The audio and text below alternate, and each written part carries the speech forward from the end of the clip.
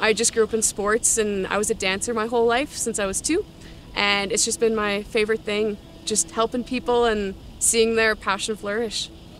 In fact, when I was 14, I even lied so I could volunteer about my age. Like, that's how passionate I am.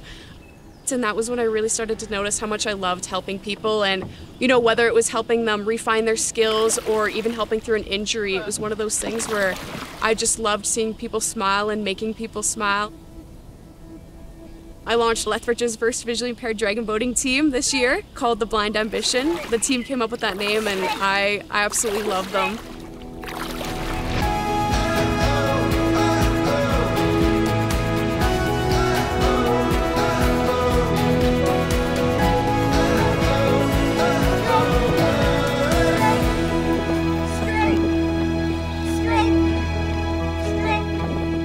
I think the biggest thing they've taught me is having that unity and just being able to guide people, cheer them on, and bring out the best in people is what I've learned through sport.